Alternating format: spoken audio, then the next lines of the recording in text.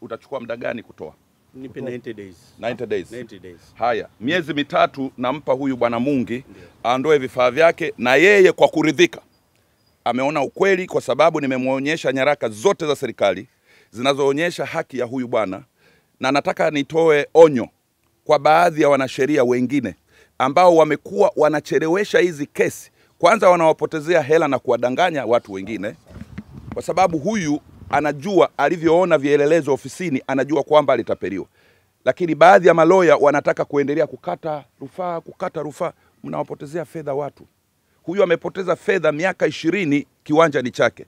Huyu naye amepoteza fedha kuendesha kesi, na hivi sasa alikuwa na nia ya kwenda mahakama ya rufaa.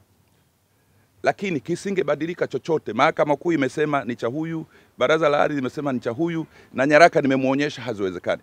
Kwa hiyo ningeomba ndugu zanguni wanasheria, tafadhali, kama mambo mnayakuta hayawezekani, simuambie tu wateja kwamba haiwezekani. Mnawachelewesha bure. Nimekuta hata kuna search ndani ya faili. Baadhi ya wanasheria wamefanya search juu ya kiwanja hiki, wamepata ile search report inayoonyesha kwamba kiwanja ni cha hiki.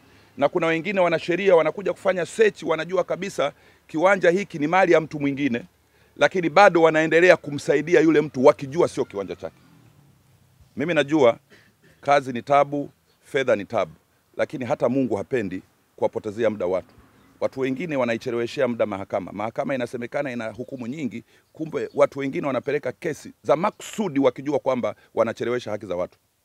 Kwa hiyo mimi nasema fundisho hili litufundishe kwa wengi. Kwanza nataka kila mtu anayenunua chochote kile chenye hati athibitishiwe na ofisi ya commissioner. Na hivi sasa serikali ina mpango kupeleka ofisi za commissioner wa ardhi kila mkoa, ili angalau kupunguza hili wimbi la matapeli na watu kunyanyaswa. Lakini pili, ukitaka kununua tafadhali thibitisha. Lakini tatu, wanasheria tafadhali wasaidieni wateja. Kama kesi haiko, mwambieni haiko. Msipoteze muda wa watu. Leo kesi inaendaje miaka 20? Huyu mzee tangu amestaafu, brigedia jenerali kama huyu anatapeliwa. Je, mwananchi maskini wa kawaida ingekuwaje? Na mimi namshukuru sana Mbenna, amekuwa muungwana. Nyinyi majenero mna bunduki nyinyi. Angegadhabika huyo, angekuwa muhea, angeshachukua hatua siku nyingi. Lakini kwa sababu wewe ni mngoni, wewe wangoni wako hivi. Na wewe nakushukuru bwana kwa kukubali ukweli. Maana kuna wengine huwa wanajua ukweli lakini hawataki kukubali. Huyu bwana Mungi namshukuru, nilipompa vielelezo jana amekubali kwamba kweli alipigwa. Yaani aliuziwa mbuzi kwenye gunia. Sasa nafikiri hili ni fundisho. Next time sisi tupo kwa ajili yenu, tuwasaidie. Narudia tena, matapeli ni hatari. Nataka wananchi wote ambao wanafikiri wana kesi za matapeli waniandikie mimi kwa barua, sio kwenye simu, kwa barua waniandikie. Nitafuatilia kama nilivyofuatilia kesi ya bwana Mbenna. Januari mwaka 1954. Na nimefundisha pale mpaka mwaka 60. Halafu Waingereza wakanichagua kwenda kusoma Uingereza, nilikwenda University of Hull, Uingereza kwa mwaka 61. Baada ya kupata diploma in education, niliporudi sikwenda kufundisha mission.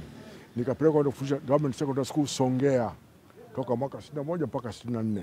Mwaka 63 nikachaguliwa kuwa headmaster wa Songea Boys Secondary School.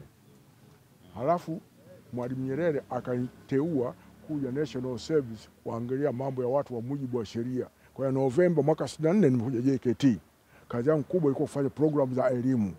Na ndio tukatunga ile sheria inaitwa White Paper number 2 mwaka 1966, ambao vijana waligoma wa university wale wakaingia katandikwa kule chuo kikuu, lakini National Service ikaendelea. Nilikuwa mwalimu wa National Service mpaka mwaka 77 nikapelekwa Zanzibar kwenda kuanzisha JKU. Kule nimeanzisha JKU 77 mpaka 80. Nikarudi makao makuu ya jeshi kama director wa education. Pale nimekaa, baadaye nikapelekwa Tabora kwa brigade commander kule wa Tabora.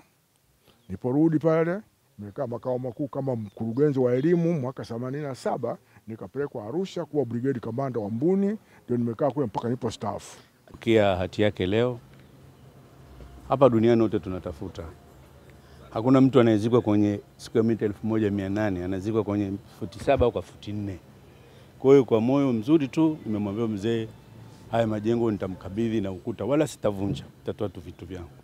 lakini nimeridhika kwa yale yaliyotokea. Basi hii ni fursa ya kipekee kwa wanafunzi waliomaliza kidato cha 4. Global Education Link, wakala wa vyuo vikuu nje ya nchi, wanakutangazia nafasi kwa mwaka wa masomo 2019-2020 katika kozi za Cardiovascular Technology, Medical Imaging Technology, Pharmacy, Physiotherapy, Accounting and Finance, Computer Application, Animation and Multimedia, na kozi nyingine nyingi kwa ngazi ya stashahada, yani diploma.